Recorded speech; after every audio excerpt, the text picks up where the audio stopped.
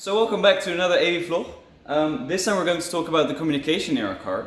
So as you can see here, we have like 3 nodes.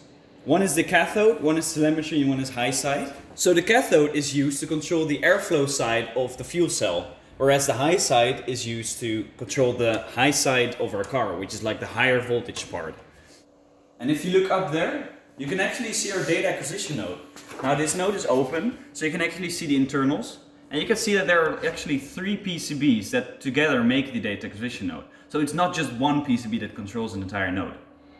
So when you look on our node, you can actually see that there are, for this example, 5 different inputs. Now JTAG is usually used for us to flash the node itself. PowerCAN is input and some other sensors that we power the node, and they actually put it through to the 3 individual CAN buses here. So CAN bus A and B are the bigger CAN buses. They actually connect to nodes and whatnot. And when only one CAN bus is used, we actually use B and C to connect to, for example, sensors and peripherals. So in our car, we actually have 10 different nodes right now. They all control different parts of the car.